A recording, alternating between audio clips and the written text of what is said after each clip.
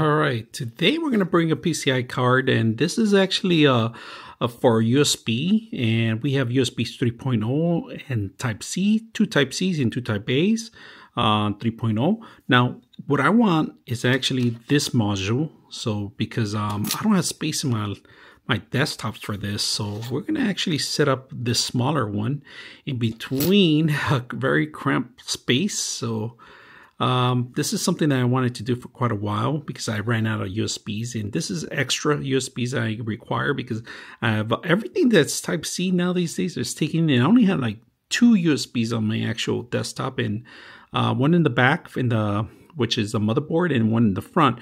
But now I'm going to have 2 in the back and then extra USBs Type 3.0. All right, so if you guys can see, here's in the back of my computer, and I plugged in the actual keyboard here. Of course, we have 2 more USBs, Type Cs, and 1 more to go. So, all right, just to show you guys, we're going to plug in the mouse, all right, to make sure we have an active mouse. Even though I have a wireless, I'm just going to plug this one in.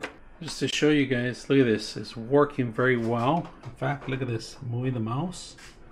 So it works very well. All right, to make sure that you install the keyboard, on your Windows, you can right click on it here, go to the device manager, right? When you right click here on the actual window icon, go to device manager, all right? Click on device manager, this is gonna pop out. Now, I have this issue where my keyboard wasn't working when I plugged everything. It actually took a bit, and if you have experienced the same issue, all you got to do is go refresh up here, and it'll scan your system. You got to have internet access because it's going to download automatically the driver into the system. Once it does that, I see it here. If you guys can see it, they're in the bottom already. They're installed devices, included with the rest of the USBs, but they're picked up real quick and they're working. I got my keyboard working and everything else. In fact, look at the keyboard comes up. I just popped that out right now so you guys can see that with the keyboard working. So very simple, easy to use. And if you have the same kind of problems that I did,